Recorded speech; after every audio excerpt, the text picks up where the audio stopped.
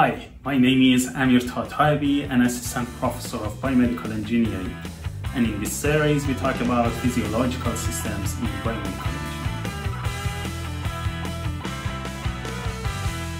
Today, we will discuss how numerically model valves in the cardiovascular system. So far, we have talked about Windkessel model, different zero-dimensional elements such as capacitors, resistors, and inductors, and how we can use them in order to model blood flow in the vessels.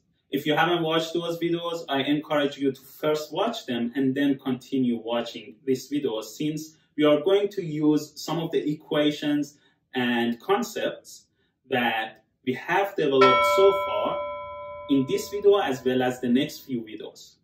But now, let's get back to the valves. We all know that there are 4 valves in the heart. The mitral valve is located between the left atrium and left ventricle.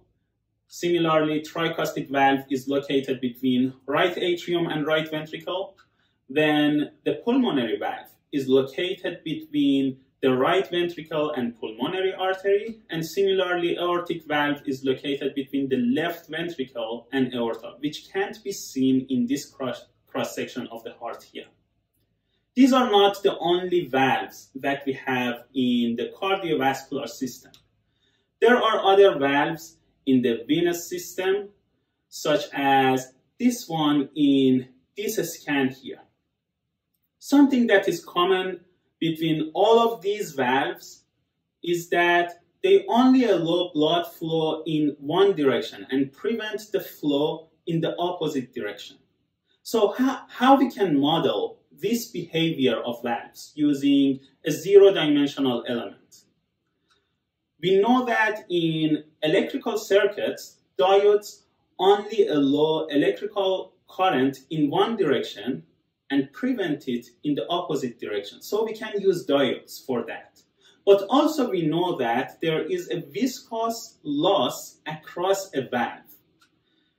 This viscous loss can be modeled using a resistor, similar to when we used resistors in order to model viscous loss in the vessels.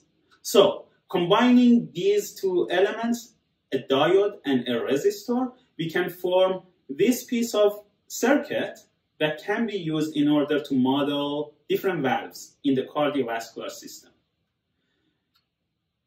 In this circuit here, there is a pressure upstream of the valve, right before the valve, which is P1, and the blood pressure downstream of the valve, or right after the valve, P2.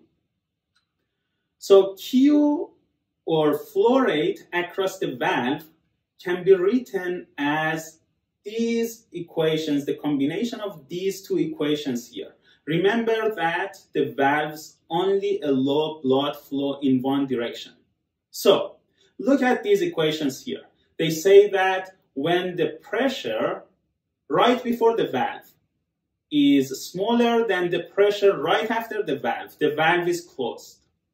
But whenever the pressure upstream of the valve becomes larger than the pressure downstream of the valve, then there is a blood flow through the valve, across the valve.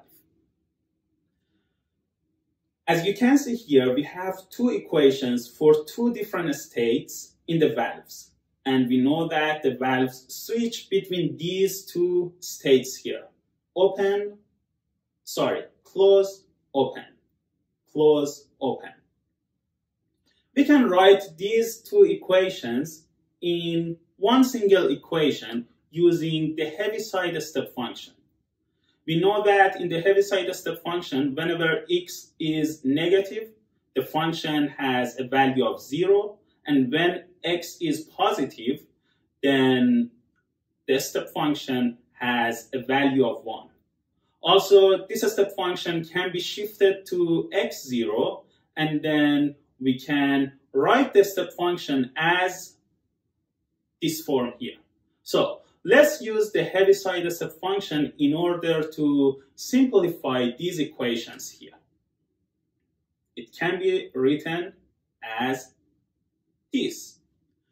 Here we have the heaviside step function in the right-hand side, and we have P1 minus P2 as the argument of the heaviside step function. Whenever it is negative, then we have a value of 0 for the step function, and whenever it is positive, then we get 1. Therefore, it gives us exactly the same two equations that we have here. But also we can include an additional term here. I call it a trigger pressure. This allows us to simulate the valve behavior such that whenever the pressure across the valve surpasses a threshold value, PV, only in those circumstances, in those situations, the valve opens. This is the main equation that we are going to use in order to model valves in the cardiovascular system. So, in the next video, we are going to use this equation to solve a circuit, a 0D model of the cardiovascular system such as this one, including a valve and some other components such as resistors and inductors.